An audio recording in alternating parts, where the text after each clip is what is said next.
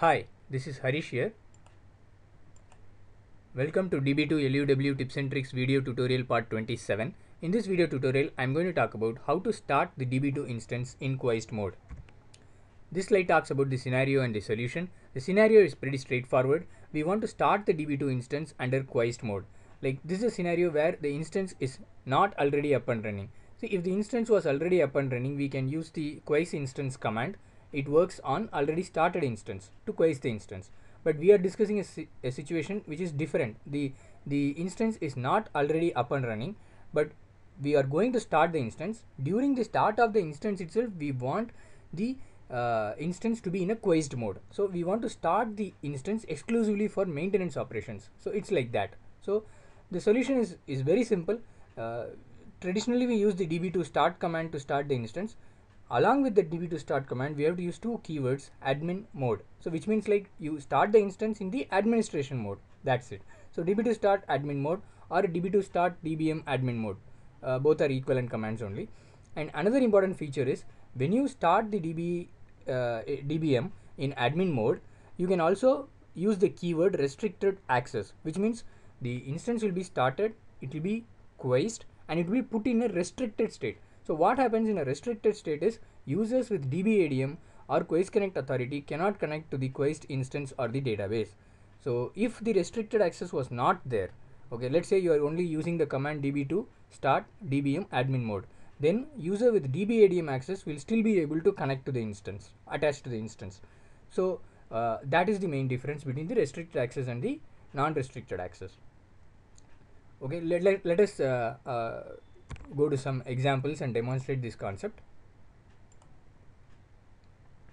Okay, here what I'm going to do is I'm just going to do a normal db2 start, okay, and I'm going to get the snapshot of the dbm. Okay, so I'm just starting the instance using the db2 start as a normal command, and I'm getting the snapshot for dbm and grep-i status. So I'm just showing you the status of the database manager. So the start processing was successful, and you can see the database manager status is active, which means it is not in a QUIESCed state. So this is like a normal db2 start. Okay, so let me just activate the database test, connect to the database test as db2 inst1, grant dbadm to user Dr. Evil, connect reset, and stop the instance. Okay, I'm activating the database, I'm connecting to the database, and I'm granting dbadm access on the database to user Dr. Evil. Okay, and I'm connect reset, and I have stopped the instance. Okay, now what I'm going to demonstrate is I'm going to start the instance in admin mode, which means for administrative purposes, and I'm going to again get the status of the dbm. So now it should say my status should be in QUIESCed mode. See, we started the instance is up and running, and immediately it is QUIESCed. We did not use any explicit QUIESCE command. Okay, so immediately it is QUIESCed. So now let us connect to the test database using Dr. Evil. So this guy is actually a admin dbadm. Okay, now is he able to connect to the database? See, even though if the instance is quiet, still this guy is able to connect to the database.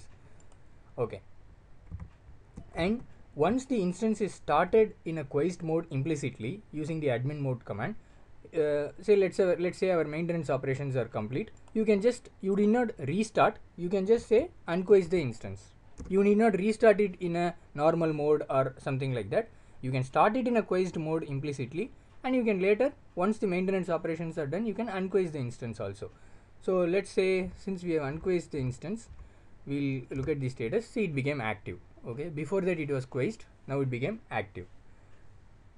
Okay, let me stop the dbm again. Okay,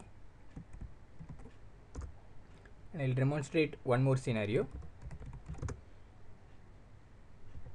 So here actually what I'm doing now is I'm going to demonstrate the restricted access. So here I'm db2 start dbm admin mode user db2 inst1 restricted access.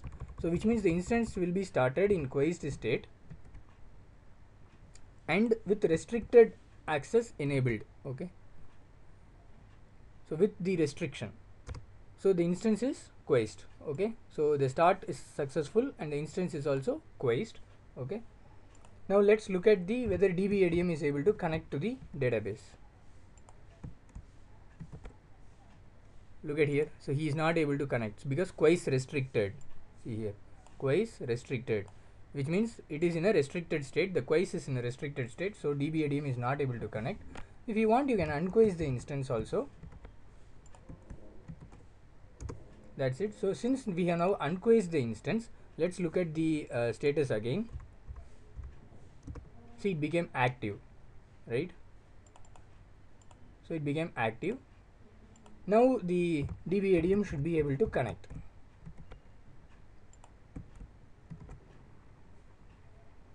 As usual. So now the DB-ADM is able to connect and connect reset, and we can stop the instance also.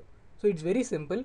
The command is straightforward: start DB-ADM admin mode or DB2 start admin mode. So the instance will be started and it will be placed in a QUIESCed state immediately. That's it in this video tutorial. Thanks for watching. Please subscribe to my channel DB2 LUW Academy. See you in the next tutorial. Bye bye.